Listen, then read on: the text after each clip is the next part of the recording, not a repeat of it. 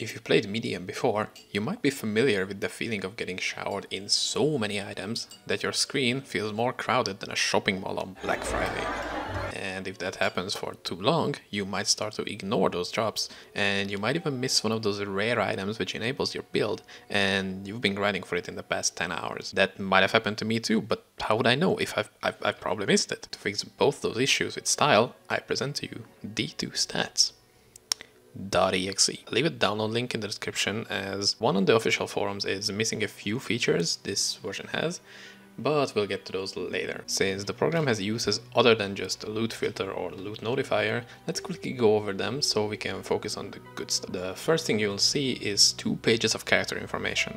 Once you're in game, you can press the read button to display your stats, like base and percent attributes, all speeds, etc. But it's either already in the game or obsolete, like the veteran tokens, which were removed a long time ago. In the options menu, you can enable things like /no pickup and continuous attack by just pressing right or left click, which are really useful quality of life features. Here is where you can also enable the notifier, which is why we are here, so let's just get to that. This program uses regex scripts to match items on the ground against your filter or notifier. You can write unique, for example, and the notifier will make a message every time a unique item drops.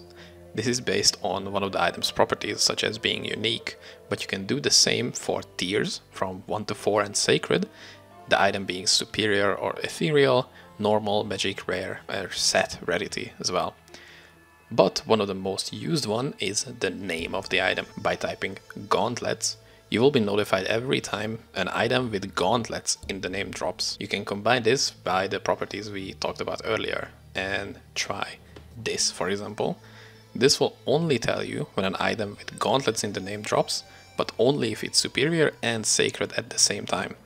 I feel like you are starting to get the gist of it, but with just this script, both of these items will appear at the same time, but you'll probably only want the second one for its higher base defense and not the first one.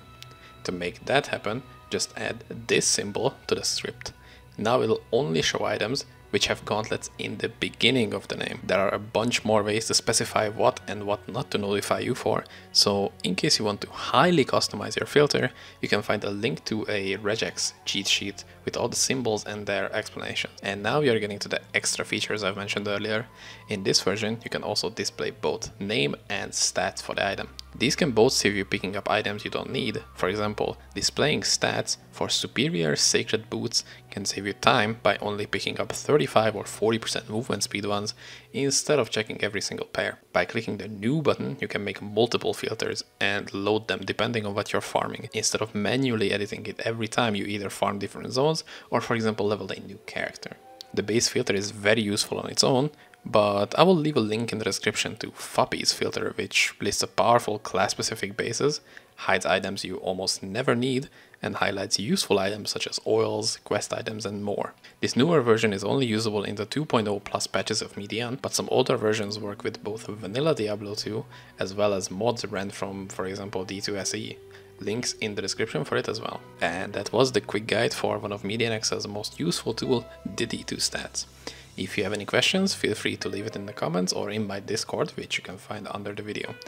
If you'd like to support the channel, subscribe or become a member so I can make these videos way more easily. Thank you for watching, and until the next one, see you later. Bye!